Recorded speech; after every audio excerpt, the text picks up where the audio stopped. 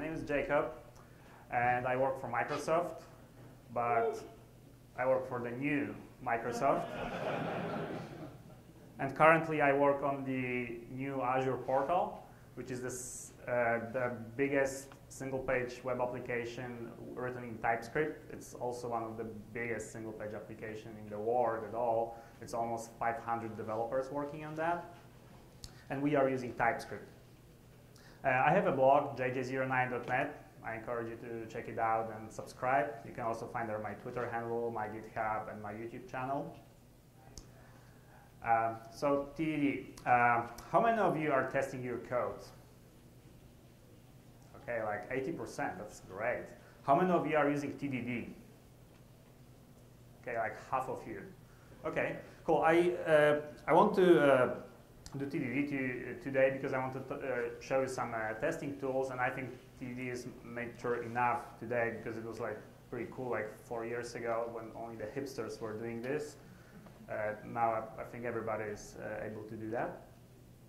I also want to do the quick recap. So, you know, in TDD you first write the test, then you write the production code, because actually after you write the test, you need to run the test and make sure it's failing. And then when you write production code, your test should start passing. Once it's passing, you can or you have to refactor your code, and you have the test to make sure that you won't break anything.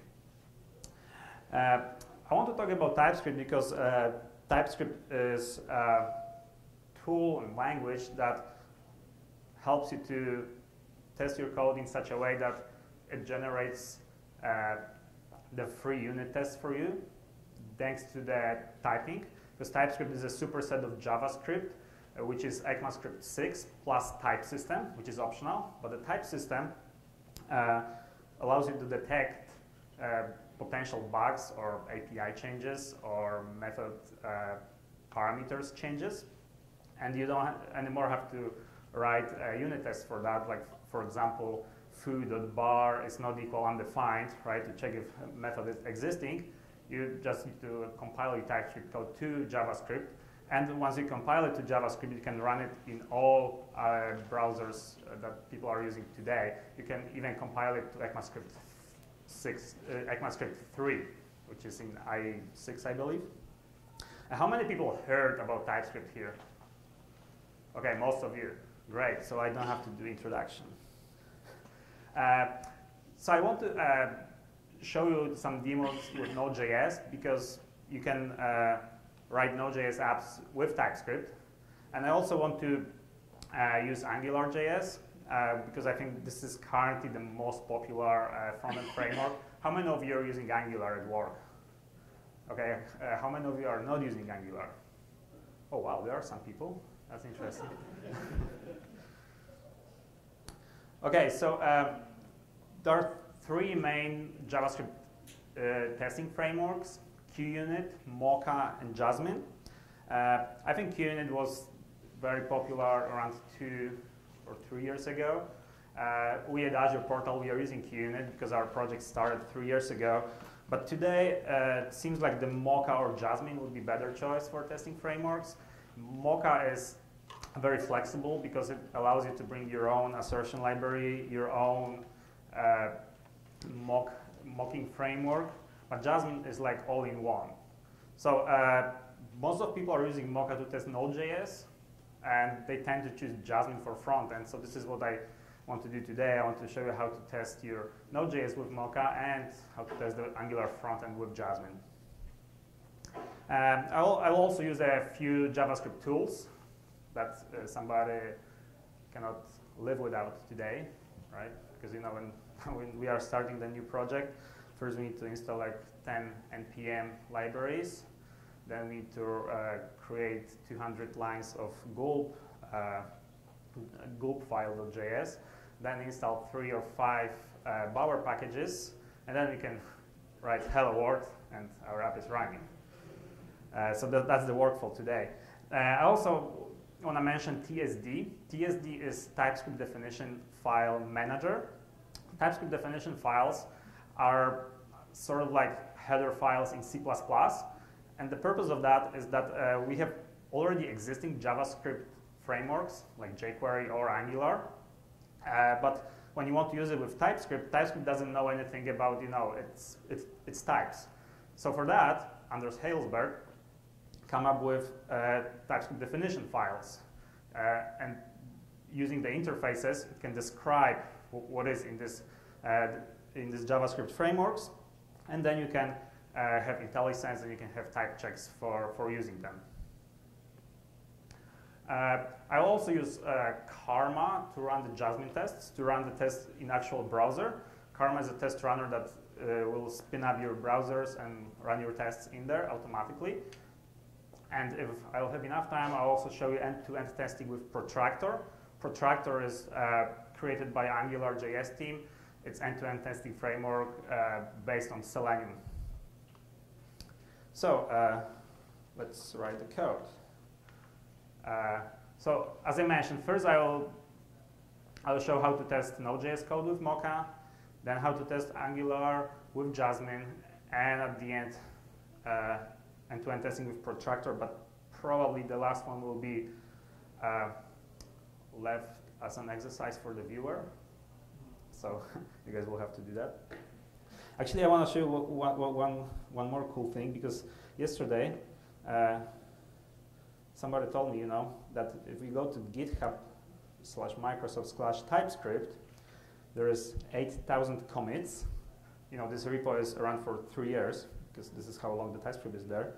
And if you go to commits, you can see there's a lot of pull requests. The pull request 5,000.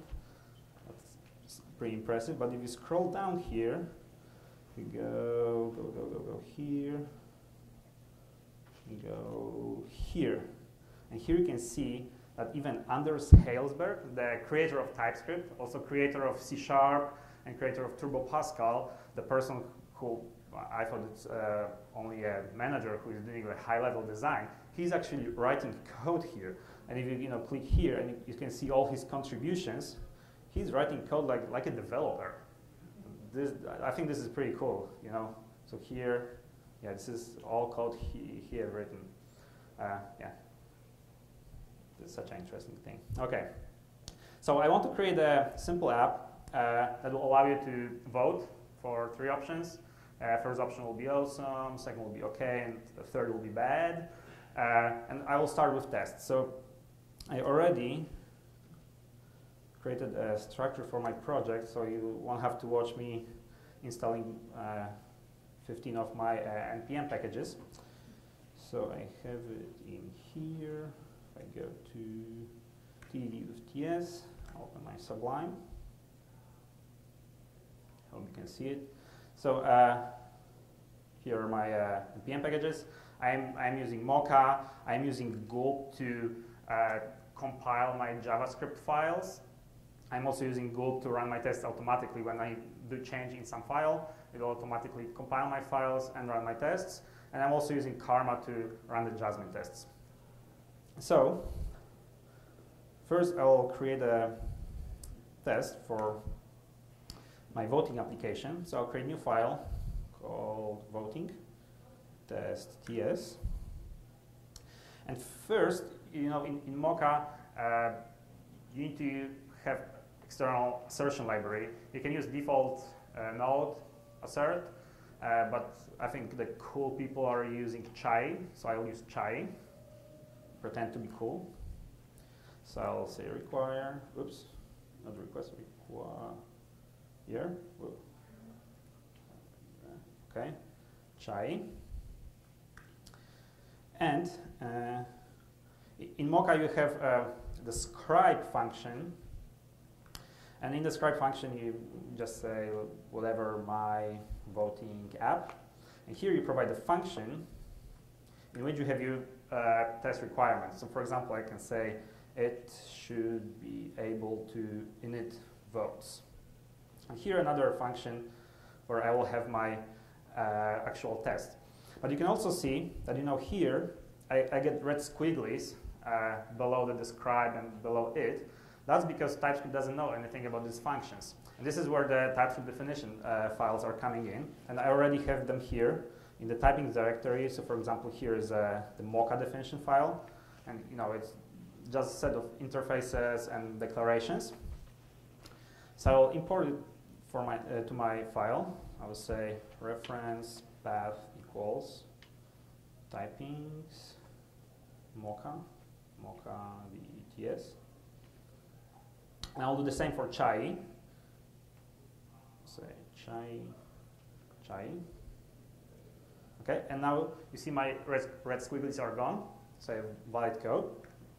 So let's write the test. I like to structure my unit tests in 3 A's block. So it's arrange and act and assert phase. And in arrange, I'll say I'll have some options. And my options will be like I mentioned, awesome, okay, and bad. And then in my act phase, I don't have any production code yet. So I imagine I will have some voting module. On this voting module, I will have some init function, and I'll supply my options to this function. And then, to assert whether it worked, I would like to say chai.expect. You see how I'm getting IntelliSense here? This is thanks to the definition files and thanks to TypeScript as well, because I am using the TypeScript plugin in Sublime Text. So here I say expect that voting dot get votes length to be equal 3. So I'll have 3 options. I also don't have the get votes function.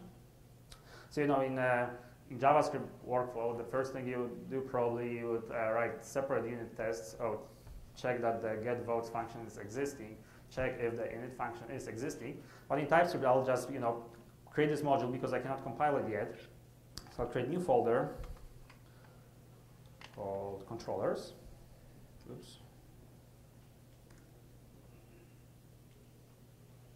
Oh, come on. Yes. New file called voting.ts. And I'll just create empty functions in it. And here, I'll have the parameter options, and I will say column string array. So this will tell the user of this function that I'm expecting the array of strings in here. You cannot supply anything else. And this function will return nothing. So I'll say void. And I'll leave it empty for now because I just want to compile this. I'll also say function get votes. And here actually, I don't know what I will return yet, so I can use any type, which is dynamic type, which can be everything. This is like no type. And I will say that I want to return array of something. And I'll just return empty array for now. So I can have all the length property I am using here in my tests. And here I will import voting module. I'll say require dot controllers voting. Okay, and you see my red squigglies are gone. So now I can go to my console and actually one more thing. So here I have a gulp file. It's my gulp configuration. So here I have a task to compile my TypeScript code, and here I have the task to run the tests with Mocha. And here is a task to run my Karma tests, but actually for now I won't need to run Karma, so I'll just comment this out, and I'll run gulp watch.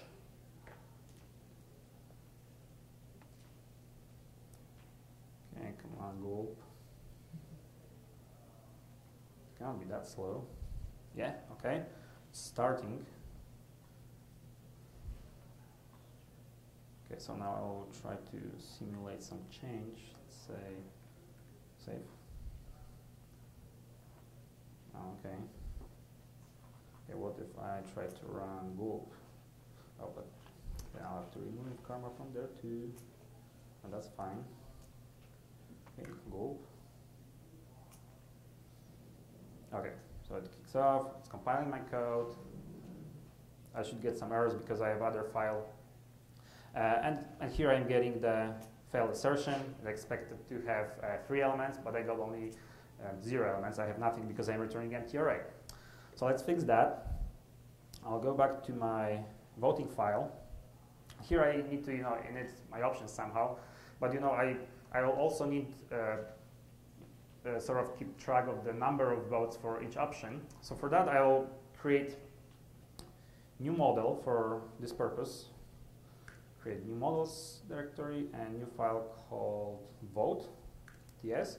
And here I'll create a TypeScript or ECMAScript 6 class called vote with two properties, label, type string, and number of votes, type number.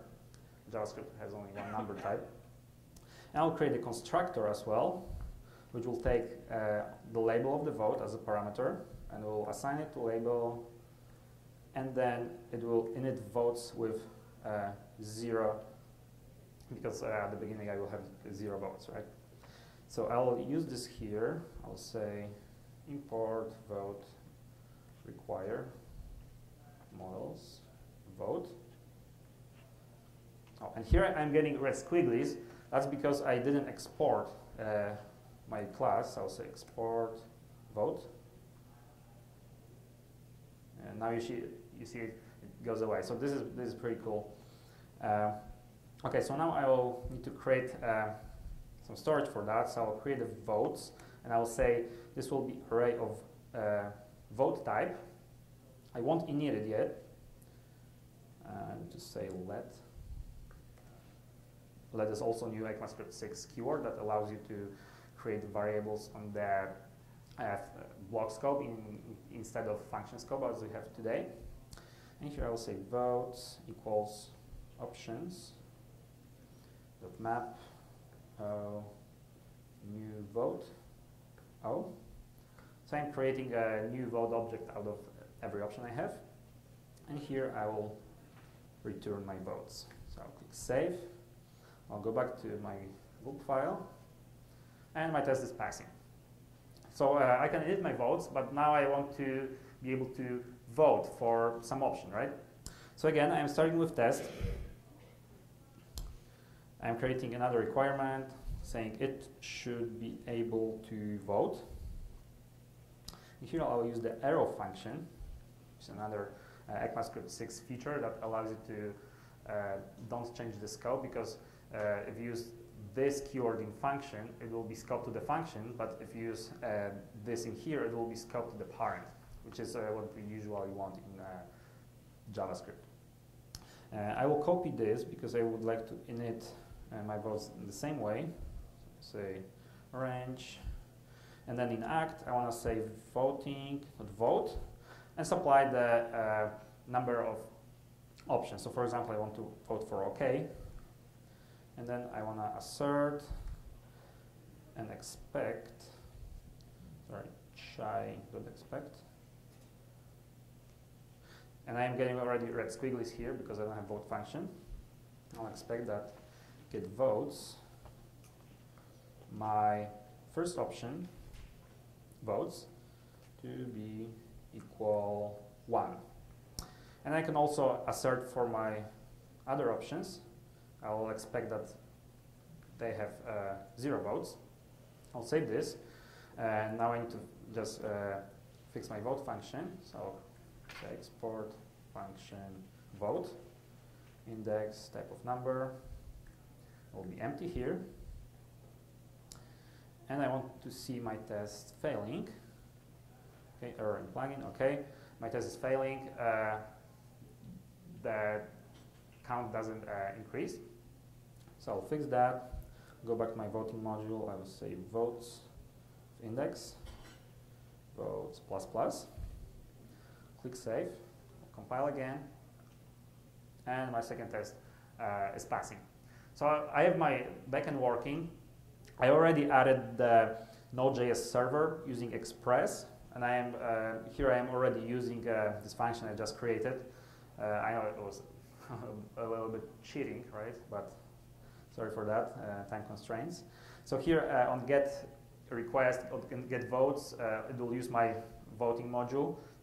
And on post request for voting for some option, it will call the vote function, and it will send updated number of votes. And when I am running the server, I am initiating the options with my init function. So I have my Node part, so now I will create my front end with Angular. And here I already created public directory, because here in Node I am saying that my static directory is public. So here in public I have index.html file. Here is just a simple Angular view where I am just printing my votes, and I'm printing the vote count. And I can, when I click on a particular vote, it will send a request. But I need to create my Angular controller. So the first thing I would do, I will create a new folder called app, and this is where my Angular app will live. It's a new file, app.ts, and here I'll declare the module voting, which will have a getModule function that will allow me to avoid typing this string here and misspelling it, because this can happen. If you just in Angular, if you mistype the name of your module, you'll just create a new module, and sometimes you have issues with finding out that you make a mistake, right? Because there's not a very good way to test it, right? I mean, if you have tests, that's good, but this is like another free test that it prevents you from making mistakes.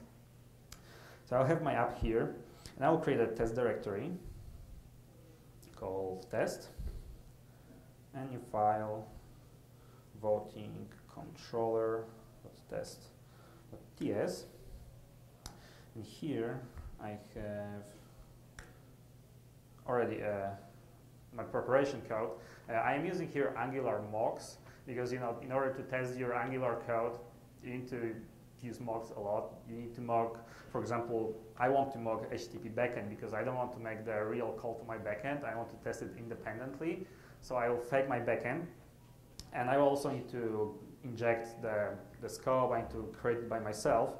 And actually, when I create the first test, so here, should get votes. In this test, I am setting up my fake HTTP backend that if you get the GET request this, to this URL, please respond with code 200 and this expected result, which I defined here. You can see it. So this is the same thing I will have on my backend. And then just instantiate my controller and inject the scope. And during the controller instantiation, this call should happen. HTTP backend Flush is just making all the magic on the Angular mocks side. And at the end, expect that I will have this array of votes on my scope, so I can use it in my view. So I will save this, and I also create a controller. Controller.ts, and here I will just really quick create my ng controller. So I don't have time to type all of it. So my controller is a TypeScript class which have constructor where I'm calling my getVotes function. The function is empty. It will compile, but it will fail now because I don't have any implementation. And here I am using my getModule function to instantiate the controller, and I am injecting the scope and HTTP service to make the HTTP calls. So I'll save this, and in my gulp file I will redo my changes, because now I need Karma to run my tests. Also go to the command line and rerun my gulp script. And now it will first run my server tests with Mocha. You see, it passed, and now it's running IE and Firefox to run my Angular tests with Jasmine. And actually here I have also the Karma config file. I'm saying that I'm using Jasmine testing framework. I also need to specify the list of files that Karma will need to be aware of in order to run my tests. And I also need to tell Karma what browsers I am using. I am using Internet Explorer because I work for Microsoft. I am using Firefox because Chris, the current Microsoft employee, was working for Mozilla, so I'm doing this for him. And I'm using Phantom.js, which is a console browser, which doesn't actually need to run in the browser, it just works on the console. But usually you want to test in the real browser. So let's see, I have one failing test, which was expected. So let's fix that.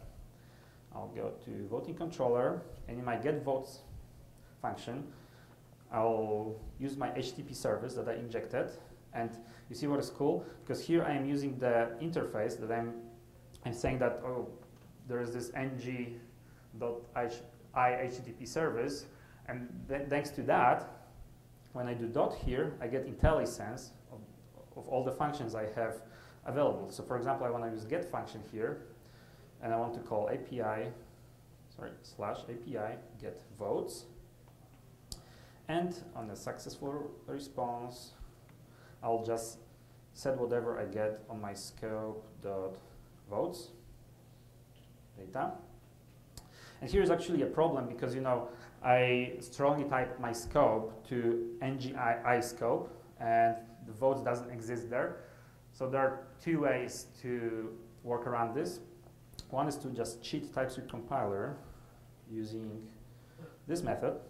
So I'll just do it for now, and I'll just want to see if my test is passing now. Okay, so now my test is passing, so this is cool. Another way to do that, because you know now I have my test, so now I can refactor my code, and I want to say, you know, I really want to use the dot notation.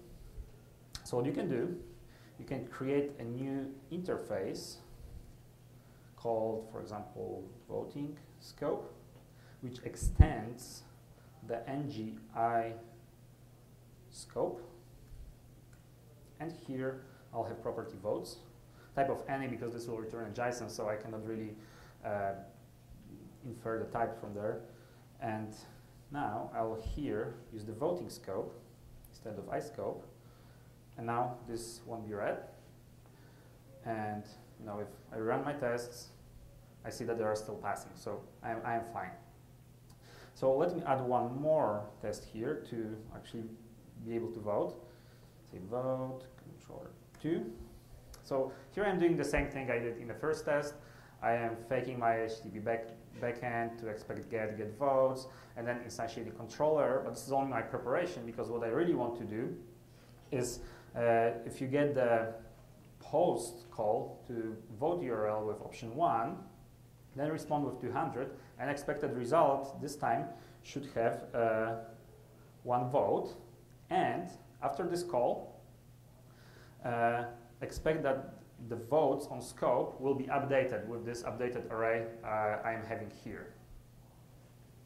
Okay, so I'll save this, and I'll watch my test failing, because you know it's really useful to make sure that the test is failing, because you know sometimes we are writing code and we are adding the test, and then you know you are commenting out your code, so you or removing it, and test is still passing, right? How many of you did that?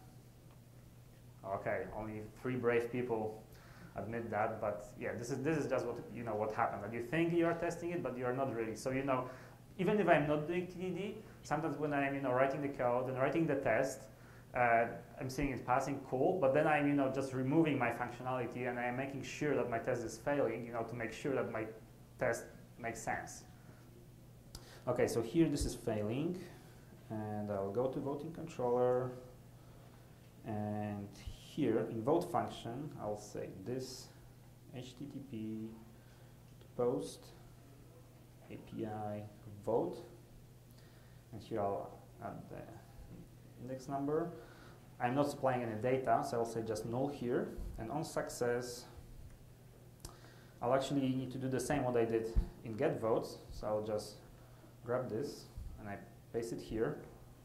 Copy paste, not good, but again I want to see if my test will pass first. Okay, so looks like everything is fine, it's passing, and now I'll just refactor it. I'll grab this function and create the private